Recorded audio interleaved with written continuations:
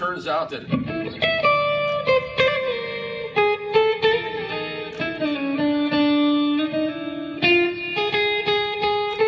the perfect solo over It Keeps You Running. So every night, you know, we'd be playing, you know, rocking down the highway. It's gonna be rock.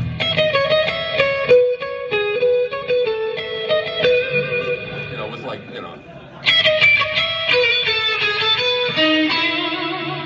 But they wanted to hear, you know, Jesu, joy of believing. So to me, that was the fun times, because it was a challenge. It was always a challenge.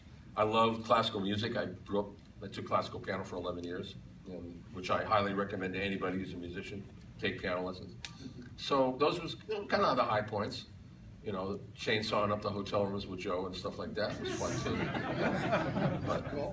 But good musical moments. Really enjoyed it, and really enjoyed helping the Doobies move from being a great rockin' band into being able to create a record like Minute by Minute. Yeah. You know, it was fantastic. These guys in that band were just great musicians.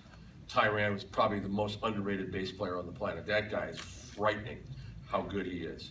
And it was interesting to hear Keith Knudsen, who was a wonderful drummer. You know, when we were doing Taking It to the Streets album, we were having a good time, and we were, you know, rocking along. And then when we were doing Minute by Minute, he says, you know, I dropped the snare drum beat in bar 56.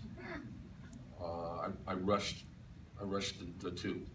I'm thinking, okay, now we're getting somewhere, because I was taking the band and not forcing, they didn't do it gunpoint, but I said, now you guys are a studio band. You're going to go in and work on Richie Havens albums, Leo Sayer albums, Carly Simon albums. You're going to show up at 9 o'clock in the morning, and I don't give a damn what band you're in. Downbeat is at 9, you play it right or you're fired. And it was amazing how these musicians rose up to the occasion and started to develop. That was, for me, that was fun, is watching these guys dig deep into how capable they were. And that was probably the most fun I had with the Doobie Brothers, is watching that transition. Anyway, sir. Yes.